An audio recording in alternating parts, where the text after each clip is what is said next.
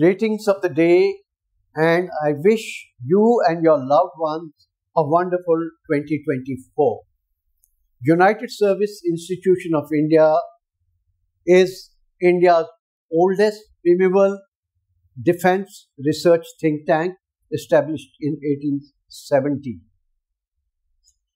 We deal with military heritage, strategic security, geopolitics, military doctrines, UN peacekeeping operations, skill development program, besides Atmanirbhar Bharat, that is Make in India in the defense technology sectors. Besides, we have a large number of publications being taken out every year.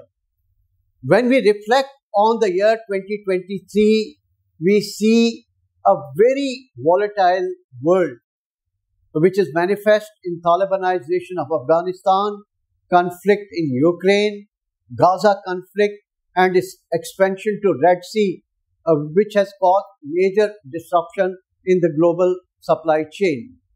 We are also watching the impact of nation disruptive technology such as artificial intelligence, big data analytics, geopolitics of semiconductors, rare earth metals, and things like that. These trends are likely to continue in the year 2024. But the only silver lining in 2024 is the rise of Global South, which is being championed by a buoyant India. The biggest challenge that India faces, besides its comprehensive national growth, is the big elephant in the room, and that is China. To address China challenge, we need to develop comprehensive national power and leverage it effectively for our internal balancing, external balancing, and asymmetric balancing. All this strategic direction needs a whole of nation approach.